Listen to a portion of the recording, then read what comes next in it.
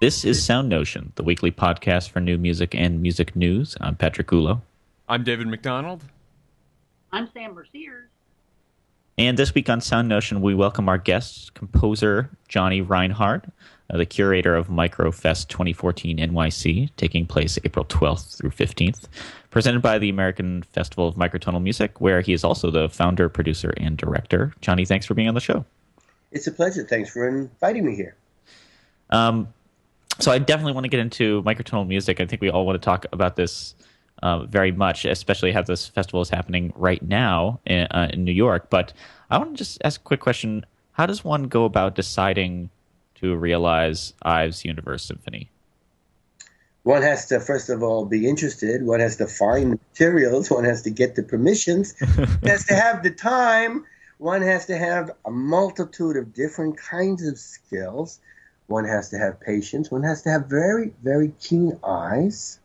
One has to be able to revise and edit. One has to be able to put together their own orchestra. One has to be able to get the money to rent Lincoln Center.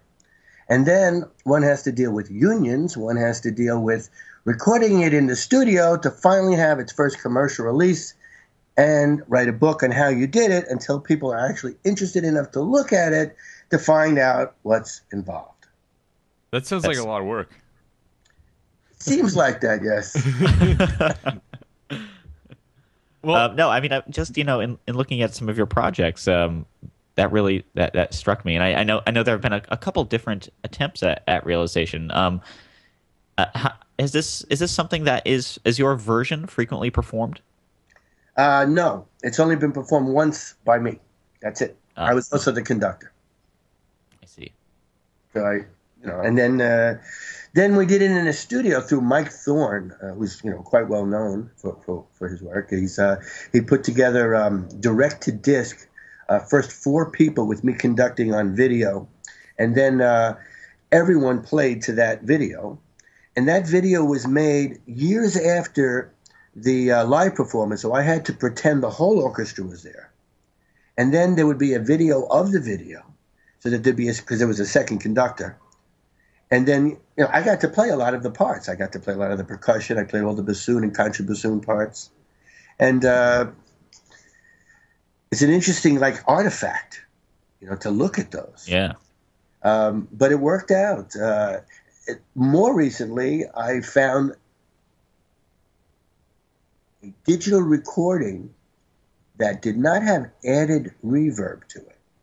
I had never heard it before. It's not allowed to be distributed. It's not allowed to be commercial for union musicians. But it's unbelievable. And now that's just a private little thing, but that's a development of this recent year. And we're going to play, actually, this live performance in Croatia. That's a plan. Wow. Great. Can't do it here. So maybe we should get into the microtonal music thing, because this is another huge undertaking, it sounds like, based on some of the videos that you sent us and reading some of the things that are on the program. You are the founder, as Patrick said, and as we all know, it's good to tell guests things about themselves that they already know. You're the founder of the American Festival of Microtonal Music.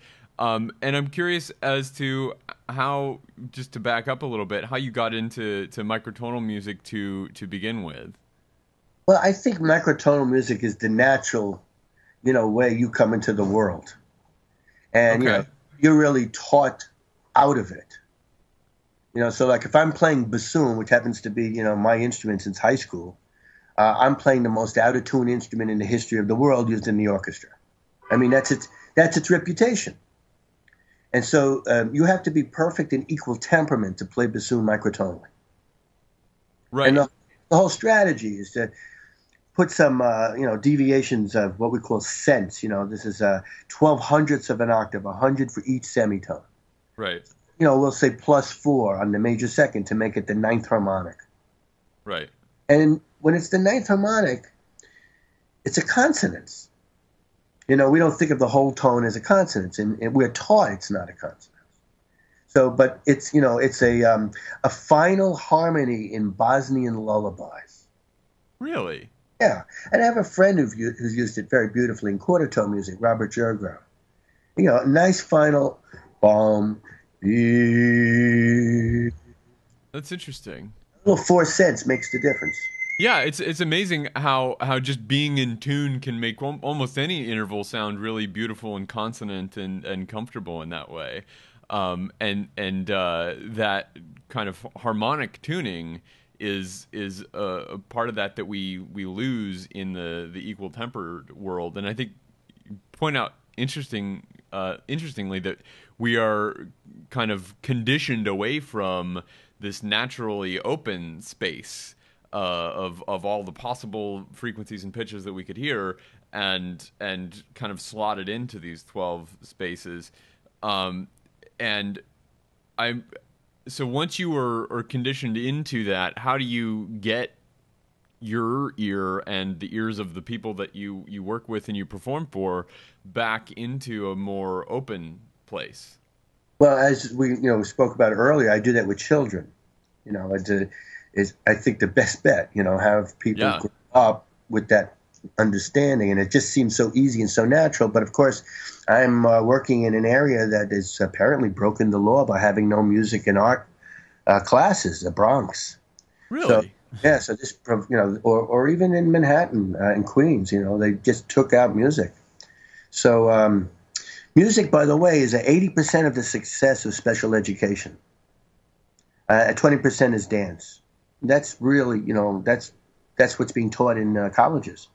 Wow. So, when they take it out, they're doing, serious damage.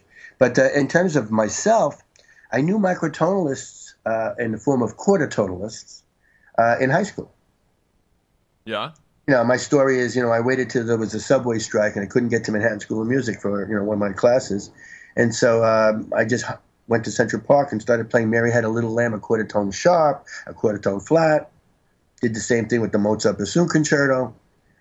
And, had some fun with the orientation. Yeah. So, and then go ahead. No, I'm just in an interval like, nah. You can't play it on a piano. It's true. Everybody knows it. That's true. That's something that's unique to a certain group of instruments, right? Not every instrument can play with the pitch quite as much or as easily as bassoon can, as you said earlier. So you said you work with kids on microtonal music, and I'm curious about that program. We talked a little bit about it, as you mentioned before the show, and I would love to hear about this program because I think you're absolutely right that kids are really open to all kinds of things, and if we can introduce them to some of these other concepts early on, they're going to be much more open to those throughout their lives. We talked on the show about a year or so ago about the possibility or about a study about familiarity with dissonance, and just knowing what the name of a quote-unquote acoustically dissonant interval is made people more likely to like it and feel that it's not pleasant or hurtful.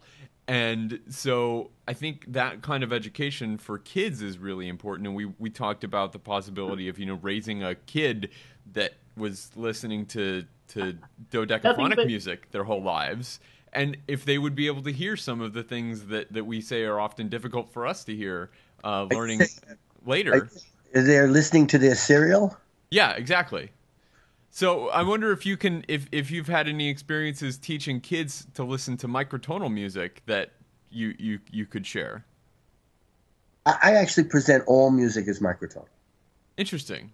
If you were to go by the overtone series starting on A, and you just measured from C to E, and C was the 19th harmonic and E was the 24th harmonic, it would actually equal 400 cents, an exact equal temperament major third. Wow. Built in. Nobody recognizes that. I've never read that anywhere. I've never heard anybody notice it. When I bring it up, and it's very recent, I noticed it, the most, erudite people can't imagine that that's the case. So, I mean, really, it's all connected. And, I've written a book on Bach and tuning and, how equal temperament actually played into the world of music. And it was active in the Renaissance as well. And the people who invented Irregular, circular tuning, like Andreas Werkmeister, actually started with equal temperament, played with it, composed in it, and they gave it up because it was redundant. Because, you know, if you go from another key to another key, it sounds the same, you know? So why would you be entertaining with it? Right. It's boring in contrast, but you have to be very sensitive to hear what we now call Werkmeister 3 tuning, where every key is a little bit different. And that's part of the expression that the composer brings to the music, so that the piano sounds like a violin, because it has that kind of sense that there's a different sentiment for each key, each movement from one note to another. It's different. There's 4 kinds of major thirds. That's interesting. It makes the line from Spinal Tap make sense, where they say that D minor is the saddest key. Well, D minor is Bach's key. Right. And D minor in Werkmeister 3 tuning is the closest to the overtone series. And if that's the most consonant, because overtone series is really a chord. Those are just all notes that sound at the same time. Yeah. You want to have in a piece of music movement away from it to have the greatest expanse for emotion, expressive, creative reasons. And all the major Bach works are in D minor. Chromatic, St. Matthew's Passion, Fugue. I mean, it just goes on. But now, you asked me a question about kids, and that's the easiest part, as far as I'm concerned. But for adults, that's, you know, more challenging. I don't know if you can see this, probably not. But this is a chart, or maybe, you know, if I move it close, you get some idea. It has 8 octaves of the overtone series. Wow. And it comes out to 128 notes. And there's no dissonance. Not really. Not the way we hear it, play it. And that's what we've been doing for the last 2 or 3 years. That's where we have 2 new CDs that just came out in what we now call 128 tuning. And somehow I suggest and maintain there is no dissonance. And you know, I could say it like philosophically, I could say it logically, I can say it because you're going to hear that when you take a listen to the Concerto for Fretless Guitar. That's in 128 tuning. That performance had no rehearsal. Wow. And there's no score. So you just winged it. I mean, I would like to. It didn't work out.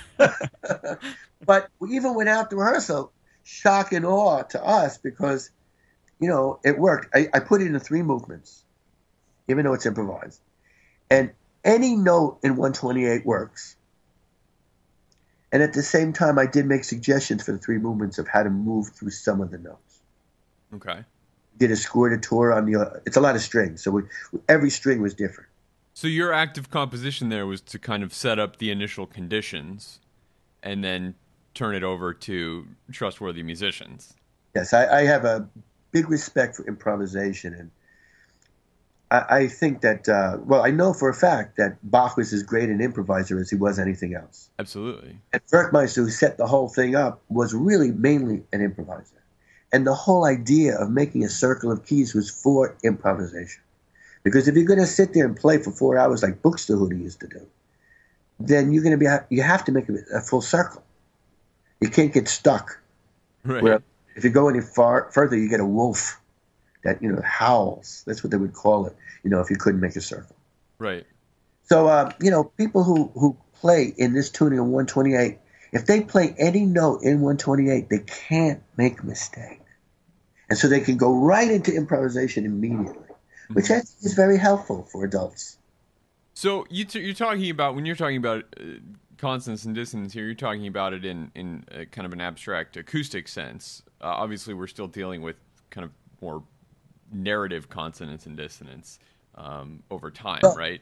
I'm going to suggest to you guys, and tell me what you think, that consonance and dissonance as a paradigm, I'm sorry for the big word, I don't mean to lose anybody. I actually want to bring you guys in, everybody who can, you know, focus on this.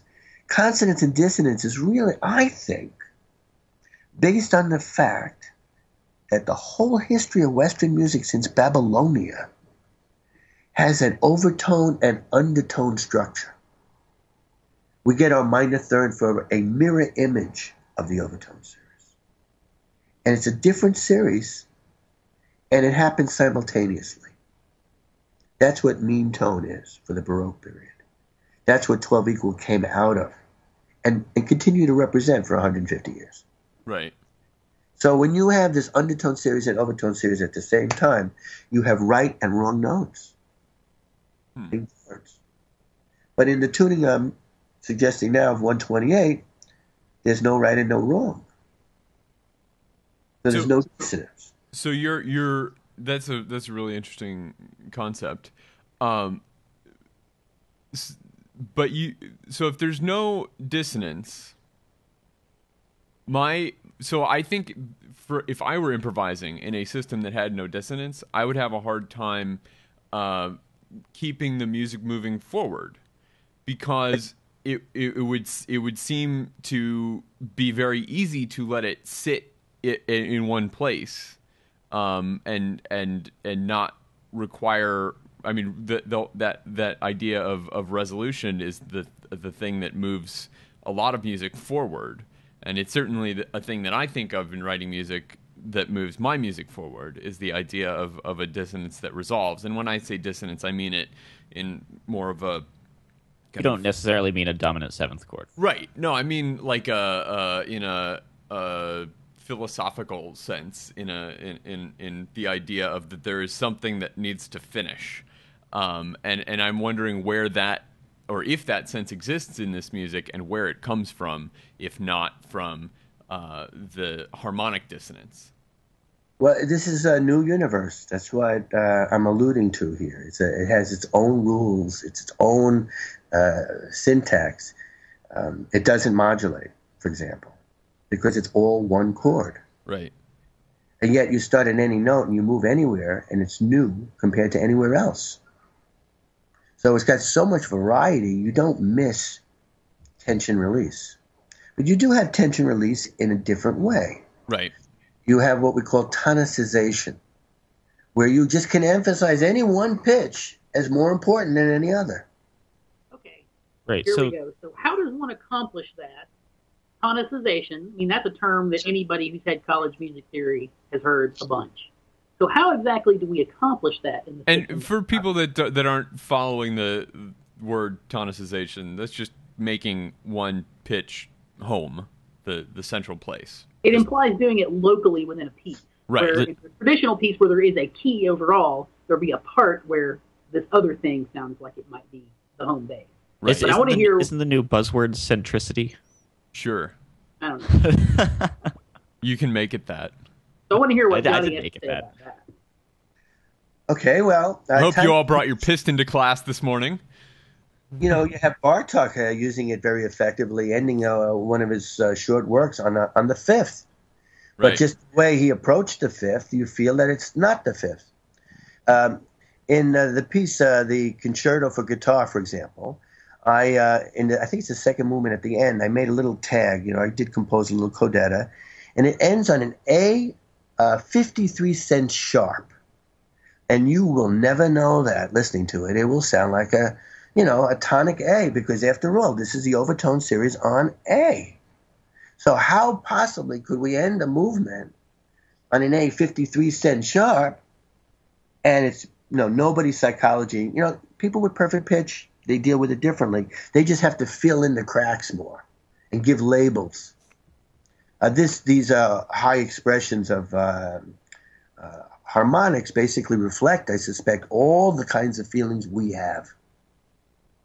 So we're way past 12 sentiments. Mm-hmm. I think what drives it, referring to that earlier point, you won't believe it. And of course, when you hear it, you'll have to. That melody. It's an incredibly melodic tuning. It's always melodic. You don't want to sit. Yeah. No, and I think it feels very melodic, very horizontal in a score sense. There's a lot of counterpoint. 100% both. Right. Okay? 100% melodic, harmonic, and by the way, timbral. And I don't know what else it's missing. But, it's only 3 years old. A fellow named Ed Brahms gave me the numbers. Reminds me of what's that Ornette Coleman concept?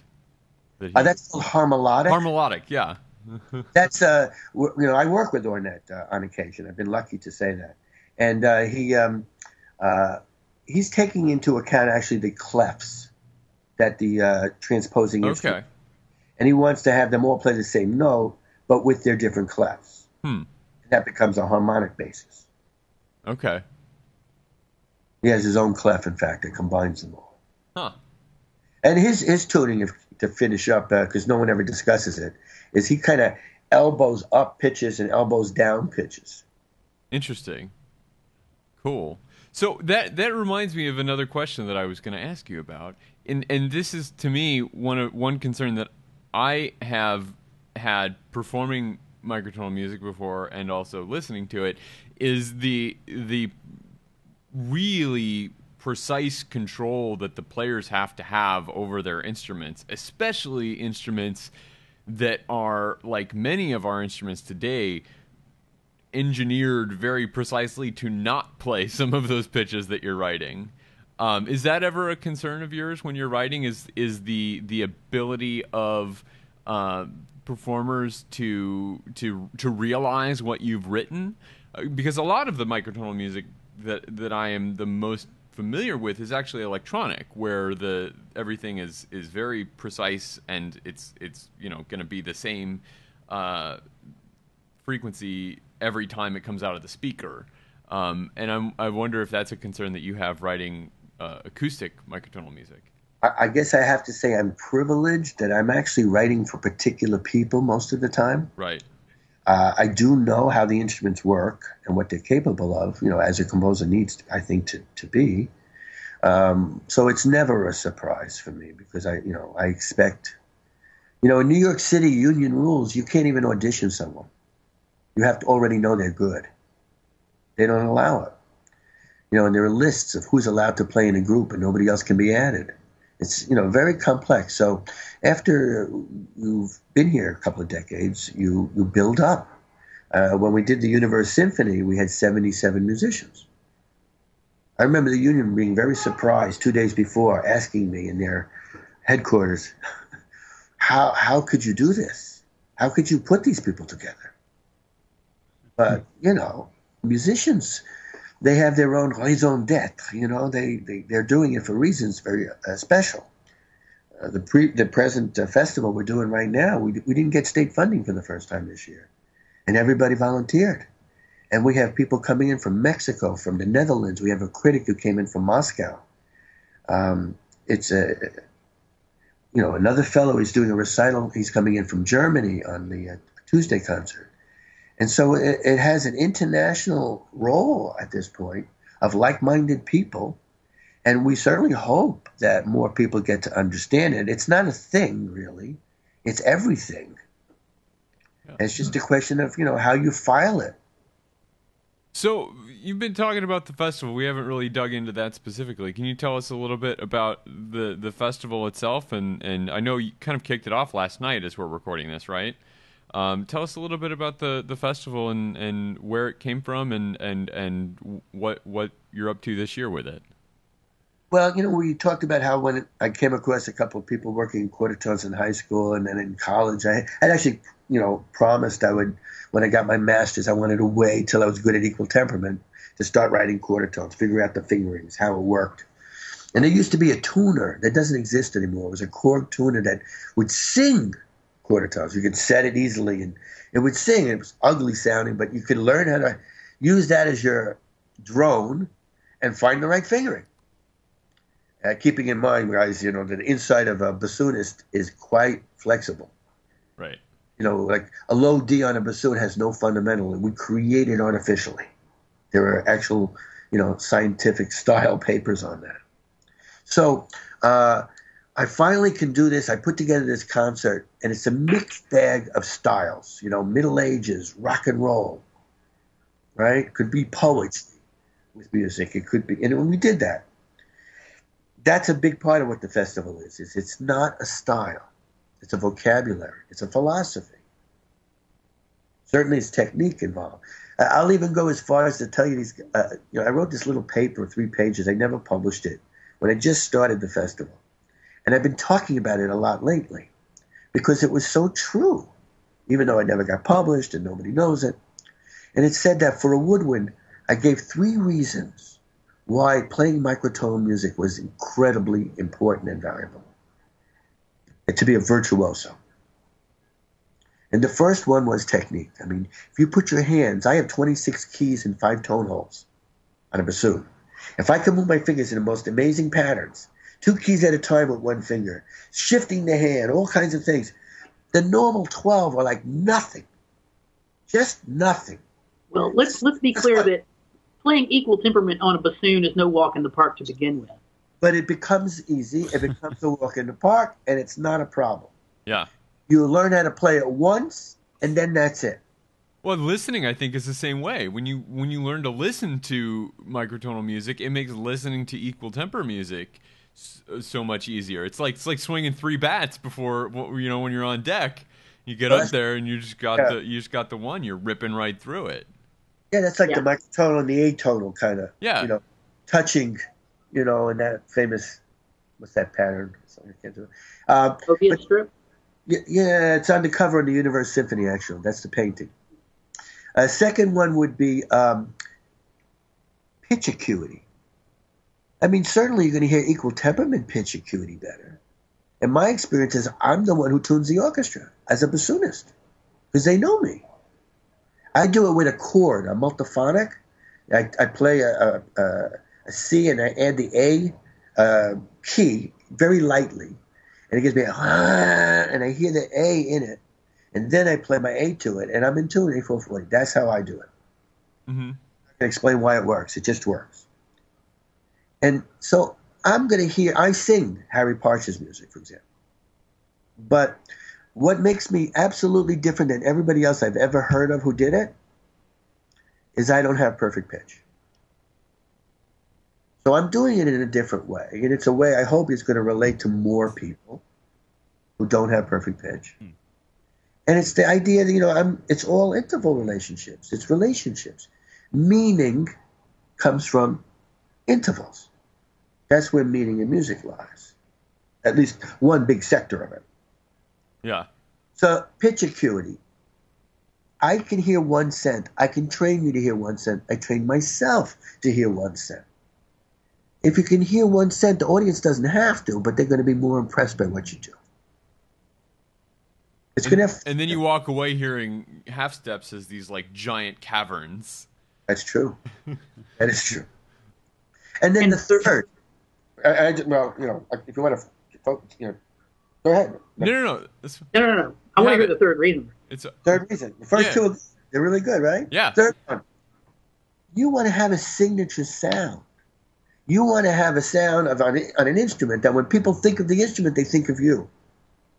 And that sound that's going to be you is a sound that not only expresses everything that's you, but everything of the instrument. You want the sounds that are ugly, the sounds that are even prettier, the sounds that are a myriad of ephemera, of fantasy. And then that all distills and becomes your sound. And that's a major goal of musicians is to develop that. And that comes from strict microtonal work. So just doing a little microtonal every day will take care of most everything else. Like eating kale. Come on, just do it. It's good for you. Well, I don't know about that. So I have a question. The first question is pretty dry, but you talked about perfect pitch. Now, I've had a sort of I don't know about this, but it seems to me people say perfect pitch. When you meet people, what they mean is, I have perfect equal temperament pitch. That's and true. I never really understood, because people will say it's like natural. I just have perfect pitch. But equal temperament is not a natural acoustic phenomenon. Is that correct? I mean, it's like I don't know, we artificially sort of invented equal temperament, and now people say they have perfect pitch, and they can hear that. I'm sure that you have something to say about that, and that's what I want to hear. There's a fellow named Matheson living at the time of Bach who I think had perfect pitch. based on what his writings. He wrote over 100 books of music. And he's so shocked by different people's reactions because they don't have it. And so it's easy to see he had it. Maybe someone like Savour, who is like half, pretty much deaf and mute, who's the inventor of acoustics as a science in 1700 in France, and a buddy of the King of France. How that happens, I don't know. Probably perfect pitch. But I don't think whether Bach had it or not, it was in use. And he probably liked this. I use him as a stepping stone for understanding music. That's why I come back to Bach, because that's what musicians tend to do. He's the musician's musician. And so I think he came up with a tune, and then he picked the key. And he probably did pick the key based on the instruments and which keys they play well. And you can figure that out because of the way he does his transpositions. If he takes the same piece and he rewrites it, you take like the oboe concerto is a rewritten harpsichord piece, but he's writing it in D minor for oboe, that wonderful, perfect minor key. So, I don't know. That's pretty much. I think perfect pitch is you could fill it in, like learn quarter tones, learn third tones, learn eighth tones, learn 16 tones. The best of them, 2 cents. And they have to learn how to hear 1 cent, even as they have perfect pitch. Dave Edgar, the cellist in Odysseus, perfect pitch. But it was 2 cents. Joshua Pierce, a pianist, you wouldn't think it would be that good, 1 cent. He could do it. John Catler, 1 cent. And then I don't want to embarrass people who are 6 cents. But I would say that almost every ear training teacher in the world, in every country, teaching Western music, has perfect pitch. It's just a natural fit job that the school puts them in, which means they don't relate to the people who don't have it. I had a lot of trouble. They didn't know how to talk to me. Well, let me ask you this. So if somebody has perfect pitch, does that mean that they would also have perfect pitch listening to your tuning system? Yes. Okay. That's what happens. The other question I have is sort of about the the culture of microtonal composers. And I have very limited experience. I've been to a composer symposium where one day was dedicated to microtonal music. And my takeaway was that, A, there's a lot of talk about math that escapes me pretty quickly, but it's like guys explaining how they came up with whatever their system is, and there's math involved. And the other one is that these guys, and I have to say, I sense this in you as well, are sort of evangelists for the cause. Like, they think microtonal music is special, and it needs to be spread, and it's very important, and it's not just something that they like, it's something that's like their mission to prove its value to the world. Well, if you're in love with something or someone, you don't want to keep it a secret. Right. You want to share it. And if it's an open-mindedness, that's going to affect everything that they're dealing with. I like people to keep in mind that musicians are one of the rare human beings that use their left and right brain simultaneously. You have to really use the full brain, and that's why they're always alluding to musicians are smart, and musicians just chuckle when they hear that, because they're not especially verbal. So when you talk about this symposium, which I probably didn't even know about, it's going to be put together by people who like math. And so because they like math, they only ask people who like math. Math it's got a, artistic side to it. Math by itself can be beautiful. I can recognize that. It's not natural in me, but I would say like a PhD. You get a PhD. I don't have one. It didn't work out. I tried. But if you have a PhD, and by the way, at this point I do because of just my lifetime, you can then have a PhD with everybody else in every other field. It just, it puts you on a level of thinking, being aware. Now, the world is not doing well. And I think most people agree with that. I don't think there would have been as much agreement even 15 years ago. And equal temperament is hegemonically the tuning of the world in terms of commercialism, in terms of America, in terms of the West, in terms of Australia, in terms of Africa, juju music, all kinds of things. a man named Ivor Doric, a very interesting pioneer in the early 20th century in California, Glendale, like you said, loved it so much, and he just telling everybody and sending out free newsletters and making instruments, giving them away, making tapes, sending them out. He got no money. He lived in poverty his whole life. He believed that equal temperament, the tension of this artificial tuning, this setting a 12-inch ruler, which in itself is completely arbitrary to some English king's foot, that setting this up creates a tension in the world and actually is aiding and abetting this increasing tension. Just intonation is a most famous alternative to any kind of temperament. It is with the undertone series, so it's got the right and the wrong and the tension release. But when you're on the release, there's no beats, there's no interferences, there's no acoustic challenge. It's so harmonically related, you only hear some solid state name of an interval. You don't hear two separate notes anymore. Yeah, it's almost just timbral coloring, right? You're just kind of shifting the timbre more than anything else in that system that's so ingrained in the overtone series, because that's the way we're already hearing these sounds. Like you said, everything's a chord basically. So when you're playing music that's all emphasizing that series, you're just playing through that chord, which we hear, as you pointed out, almost like a single tone that is just shifting color.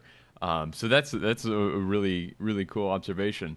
Could you what are people gonna should people expect to hear if they show up to the festival this week? What sorts of things are people gonna hear? I'm very excited. It's 8:30 tonight. They're all different times, I want to say. I'm very excited about a string quartet that I wrote in China about 4 months ago. I just found like nothing to relate to around me in China musically, and so it became like the just the right soundboard for me to compose. And I took the seventh octave of the overtone series, and used only the virgin pitches, which are the ones that only appear for the first time in the seventh octave. None of the redundancies. Mm-hmm. And then I got these 32 pitches, wrote it out note for note, and that's the first piece that we're going to hear tonight in a premiere. There's a fellow from Iran, Shaheen Mohajeri, who composed a piece for me that he plays on tombak, microtonally. Huh. So it'll be bassoon and tombak virtually. In a way that is kind of special in its own intonation. We'll call it idiosyncratic intonation. We have 128 improvs every night, because as you very clearly, reflected, it's not supposed to work. It shouldn't happen that you throw 7 people together and it always sounds good. It's not supposed to happen. It's almost like you're tempting fate. You're like, bring it. Try to make it sound bad. What you got? Yeah, it's part of the experimental factors. Yeah, that's great.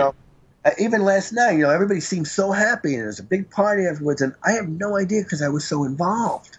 Yeah. I'm going to need to take a step back, listen to a recording.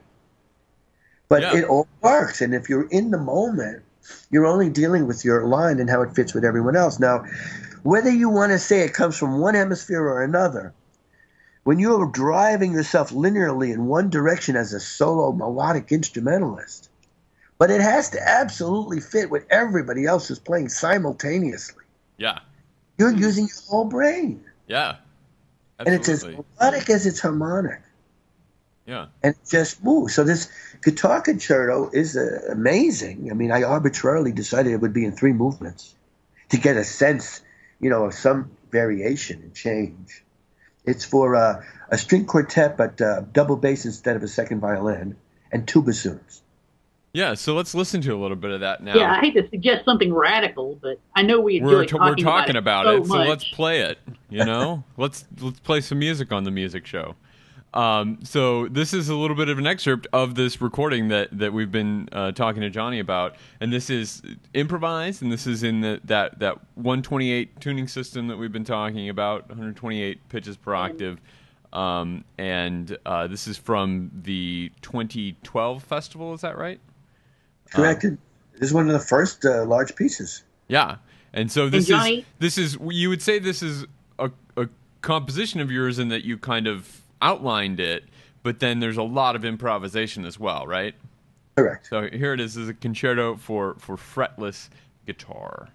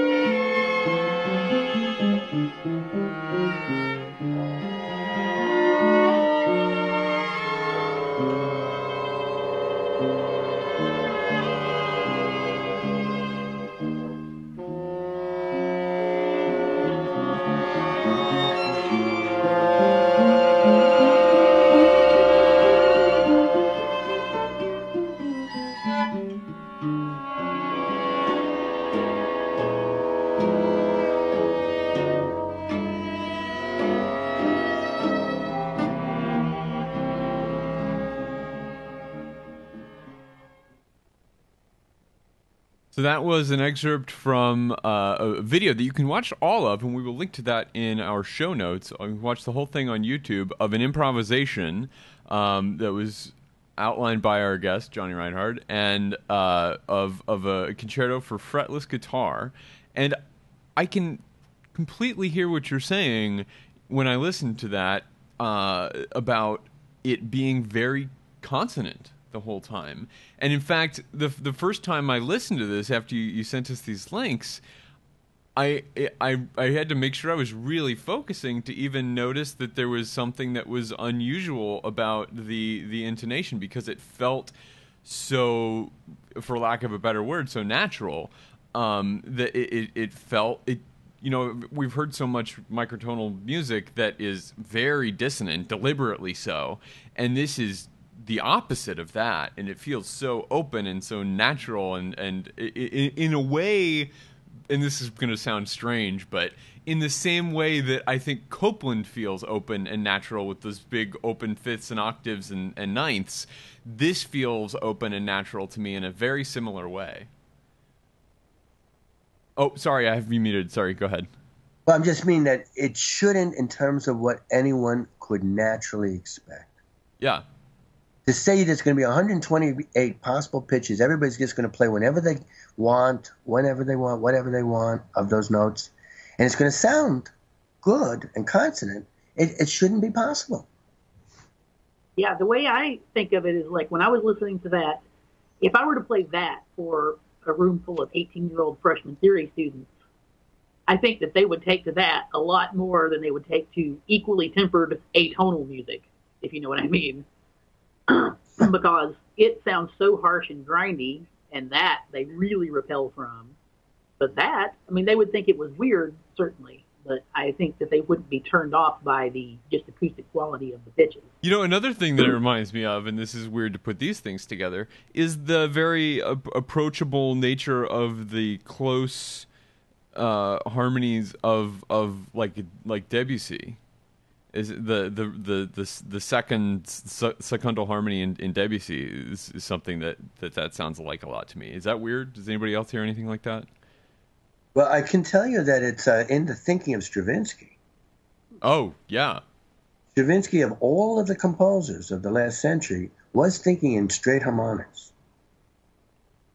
And, the Rite of Spring, starting on C, ending on an E flat, with A as being the prominent tonicized pitch.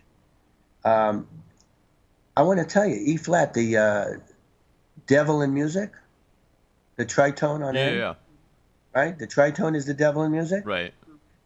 It's not true. It's an exact harmonic. I think it's the 181st. Yep. 181st harmonic. Of all of equal temperament, that's the only pitch, the actual middle of the octave, is a harmonic.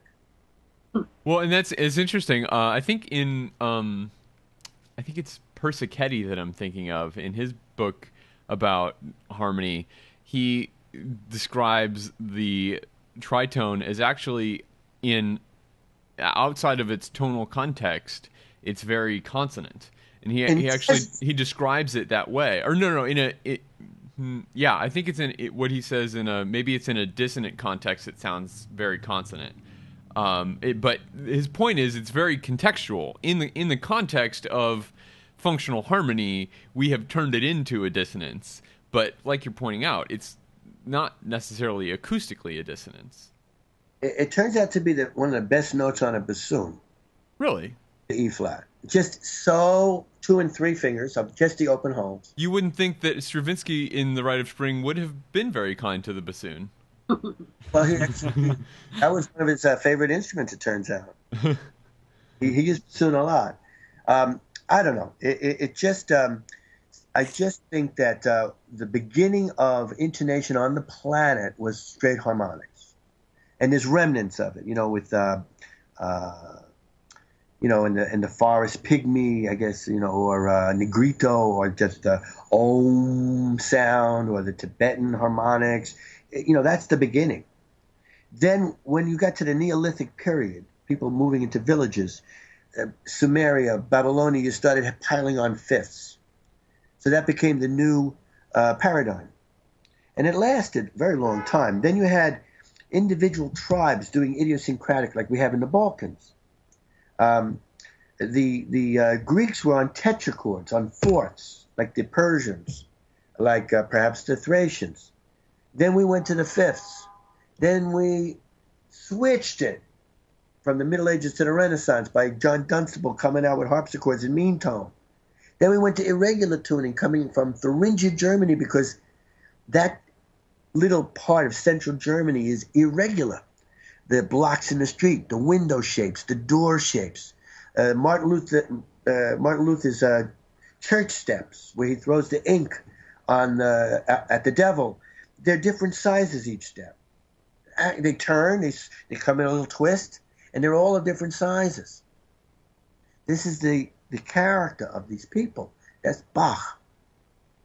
So when you stop pushing that in equal temperament, I think Schubert's the best. I now listen to Schubert as microtonal music because it's now using equal temperament tonally.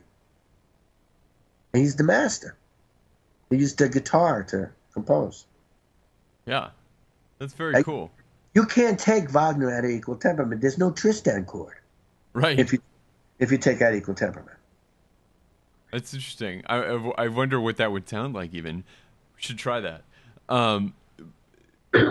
So that's I think an interesting place to leave it is that comparison between the equal temperament context of history and the more natural just temperament of history and how that applies to those musics. And people should definitely go check out this music if you're watching this and you have time and opportunity to go see it in New York. They can find all the programs at afmm.org, right? Correct. So definitely check that out. We have just a few headlines that we want to make sure we hit this week. We spent a lot of time talking to Johnny, and I'm glad that we did. And it was a great conversation. And so we're going to save some of these things for next week. We're going to be talking with our own Anthony Landman. If you've not been following the relaunch of his great show, All the Cool Parts, you should definitely tune in next week, and we'll talk to him about that and all the things that he has going on. And we'll also talk to Anthony about this recent dust up about music criticism. And we'll talk about American orchestras and their relationship with American composers, because obviously that's something we never talk about enough on the show. But it's obviously also a pretty fraught relationship. Hey, I think that all 3 American pieces were played by orchestras this year. That's right. All of them. All 3 of them. All 3 American pieces. Right. But we do have some things we want to make sure that we touch on. Sam? Friends of the show, Andy Akio and Paula Matheson. Friends of the show, Andy Akio was on SoundNotion here, and Paula was on our newer show. Is it our newest? It might be. Patch in. We can call it our electronic music show. So I'll put links to the episodes that they were on in the notes. But they both won the Rome Prize for Music Composition, so congratulations to those SoundNotion alums.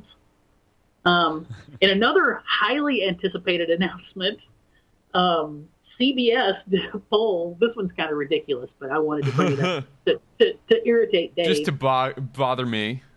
Yes. CBS did a poll about what the sexiest instrument is, and in a horrible, horrible miscarriage of justice, bassoon wasn't even on the list, right, Johnny? So wait, Sam, you can't leave us hanging. What was the sexiest instrument? They didn't put microtonal bassoon. I'm sure that's the problem. It just was. This was actually going to be a great, editorial kind of thing on the criticism stuff, but guitar 26%, saxophone 25%, piano 21%, violin 14%, drums 7%, and flute of all things. Well, I think they're thinking of Anchorman, right? And that's what they talk about in the. Only if it's Yaz flute. Yaz flute. It's right. Obviously, it's a stupid poll, and it doesn't mean anything at all ever. It's salient in this fact. As a saxophone player, the fact that saxophone is just below guitar and being equated as the sexiest instrument, that is a drag on saxophone players. I don't think they're talking about the Barrio Sequenza 7B. Yes, right? But still, I mean, like playing in a jam band. When I was playing in a I considered a very brainy jam band. I'm still the all jam bands think of themselves as brainy, Sam. That's right, but we actually were brainy. Right? I mean, Johnny's jam band's pretty brainy. I don't know how the trombone couldn't have made that list. It's so sultry. What about sultries? Anyway, well, they have a reputation. They're the plumbers. Right. Let me put it this way. It's like the empty. What is that blues? The Empty Bed Blues with the trombone player, right? And his big long sliding thing is in the lyric. You guys know that one? It's pretty racy. You should check it out. I don't know that. It's called the Empty Bed Blues. Educate yourself. I don't know. I've always felt like I'm going up against the I love saxophone. It's so sexy. I hate hearing that. I'm like, it's not something to channel sexiness to you. It's just an instrument. Right. I think you're mistaken about that, though. I'm pretty sure that's why Adolph Sax invented it. It was in the patent, was a sexiness channel, a method for channeling sexiness through a woodwind instrument, I think, is on the patent. Now, this last story, Berlioz. For somebody who's nerdy about music, and Johnny, I hope you really take this as a compliment, such as you are, this might be interesting to you. It's just a quick thing that was on the NPR music blog called "What Does Sound Look Like?" And by using a technique, I should have taken a note on this, but I took a bunch of notes on music criticism. Sorry. Called Schlieren flow visualization. It's a way to film things like body heat, but it'll also do what sound, like when you clap your hands, because sound is an air wave or a pressure wave moving through the air, right? And this is just a way to see those pressure waves. And we'll have a link to the video, but it's pretty cool to watch. They do all kinds of different things where you can actually see the sound coming off of the object, like a hand clap and a That's book interesting. It's interesting because either the last episode or 2 episodes ago of the new Cosmos reboot on Fox featured some examples of them trying to show pressure waves in different ways on TV to demonstrate things about light waves. So it's really I think it's interesting to try to look at these things because they're invisible, but are the basis of everything that we do as musicians. Sam? They didn't do this, but I would love to see that camera pointed at an orchestra. Everything they do is a very isolated object, and I just don't know if that's the only way it'll really be effective so that you can see something. Right. But, NPR, I know you're listening, and we want to see a video of like an orchestra or a brass band or somebody with this technique. Yeah. That's what would be very cool. Probably would break the internet. It probably. So, and like Sam said, we're going to save that discussion of music criticism. We've put it off now twice, but we've had some really interesting long discussions with our guests these last couple of weeks, and we didn't want to shortchange those conversations. And also, because we have Anthony on next week, we'll probably spend a lot of time talking about music journalism, and so it will be, I think, an appropriate topic for that discussion with him. Talking about music journalism and the future of music journalism and whether this weird thing that we do is on the internet is journalism is, I think, an interesting discussion, and where we fall on the spectrum, if you will, of that music criticism discussion between Ted Gioia and I'm blanking on the guy's name who said Ted Gioia is dumb. I thought it was a... Anyway. Jody Rosen. Oh, lady. Yeah. Jody Rosen. Yeah. Sorry. So we'll definitely be talking about those things next week.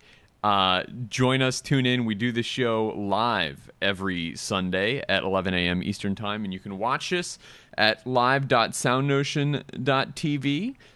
Please join us in chat if that sounds like something interesting to you and you'd like to contribute to these conversations. We would love to have your thoughts shared live on the show. We do watch that as we're putting the show together. If you can't watch live, this show and all our shows are available on demand on our site at soundnotion.tv/SN and also on our YouTube channel, which you can subscribe to. You can leave a comment there. You can also catch up with us on social media. So you can follow us on Twitter. We're at SoundNotion. I'm at Dave McDough. Patrick is at Vox Shibuya. Sam is at Housegoy. And you can continue these conversations with us there. Johnny, are you on Twitter? I never really got into the Twitter. That's all right. That's all right. I just thought I'd plug your Twitter stream if you were. You can also like us on Facebook and have that conversation continued there as well. And we always really appreciate people engaging with us after the show. We talk about these things because we think they're interesting, and hopefully you're tuning in because you think they're interesting. And we would hate for the conversation just to stop when I stop the recording. So check in with us there. You can subscribe to this show and all our shows at SoundNotion TV in the iTunes store. If you'd like to support the show, you can use the Amazon affiliate search link on the right side of our site, just to search for whatever it is you're normally buying on normal Amazon, and it doesn't charge you anything extra, but we get a little commission for sending you there, and so that helps us out a lot. Thank you so much for watching or listening. We'll be back next week with Anthony Lampman. SoundNotion's introduction includes music by Patrick Gullo and video by Tyler Love. Thanks again so much for watching. We'll see you back next week.